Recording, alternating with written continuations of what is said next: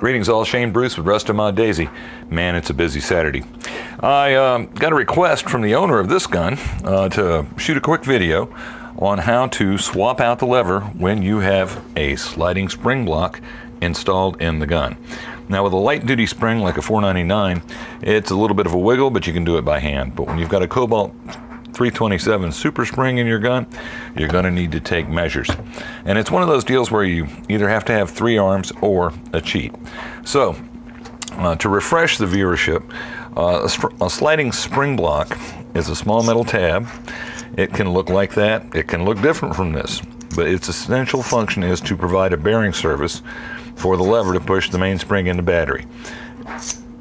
So the mainspring pushes it forward, of course it compacts, then the sears release, the gun fires. That's how a sliding spring block works. So in one regard, they're easier to install than the standard spring anchor style mainspring because there is no spring anchor. You'll notice that this little piece, which is an integral part of the Daisy design, is not in this gun because this gun's been converted to a model 40/27 with a sliding spring block. So what we're going to do in this video is show you how to dismount and mount your sliding spring block, because you have to put pressure on the mainspring to get the lever installed. That's what the purpose of the video today is, to show you how to do that. So the first thing we're going to do is we're going to open our action, and this has to be done with the sliding spring block and a billet lever. Remove the stock screw.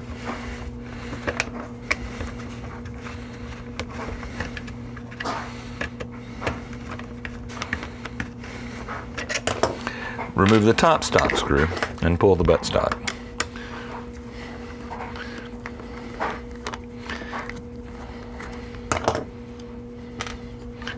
Take care that you do not lose your spring. That's a critical component. All right, the next phase we're going to do is we're going to remove the trigger. So we just pull the trigger bolt out. Now with these older Daisies that have the Latigo loop that actually goes through, I'll show it to you here, it goes through the receiver. You can see it right there. That is the Latigo loop mount. So it traverses the receiver, as you can see, and it's going to be in the way. And one of the things it gets in the way of is getting the trigger out. So you have to use a certain technique with the trigger on it, because it will not just slide out like it will on a 111. You've got to get it up to this position. Okay, now I'm going to have to manipulate the gun around, and you got to spread the back of the receiver to get the trigger through the slot.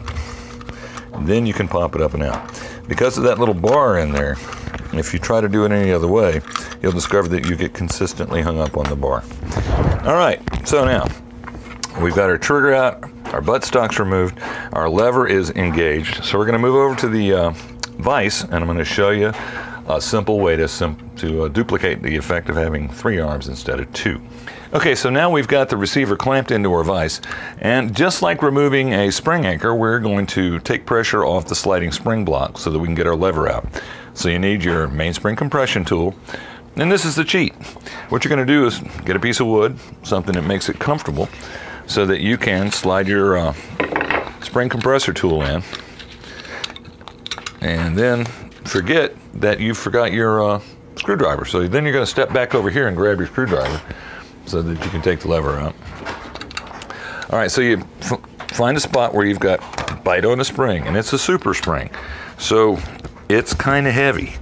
It's got a lot of push to it.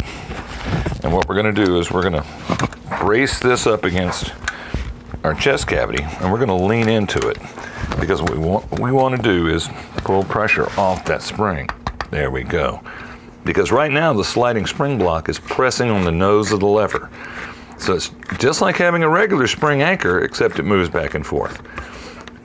And this is what, on a heavy spring, this is a bit difficult to do if you don't use a technique like this, or if you don't have the use of an assistant. So you get your bolt out, you pull your flex lever out, or your martini lever, or your regular lever. And here's the cool part.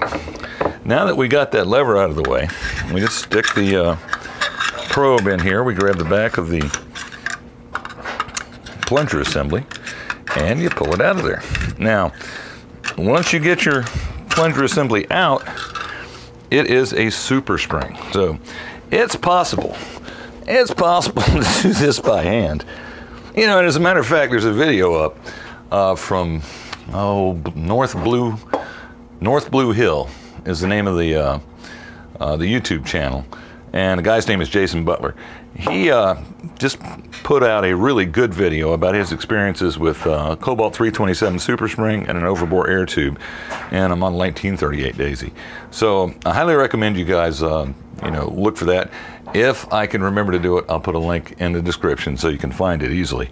But great video by the guy, great video, intriguing accent. So if you're a manly man like Jason, then you might be able to get this done by hand, but I normally swap springs with the caulk gun, as you know. So let's say we've swapped our springs. Installation is the reverse of deinstallation. Slide the plunger assembly into the receiver, get it seated, and when you're ready to install the lever, you will have to go back again with your spring compressor and compress that mainspring, because the lever has got to fit up in here. Oh, you know, maybe 1/4 of an inch is all you need to get on it. But to get it in and get it lined up with its hole in the receiver, that's what it's going to take to happen. All right, so that's the video for today. This is how you would install a low pivot lever on a sliding spring block equipped plunger assembly with a super heavy spring. It isn't required with the lighter springs because you can manipulate that. Anybody can manipulate that, but the super spring is a different deal. That's all for today, kids.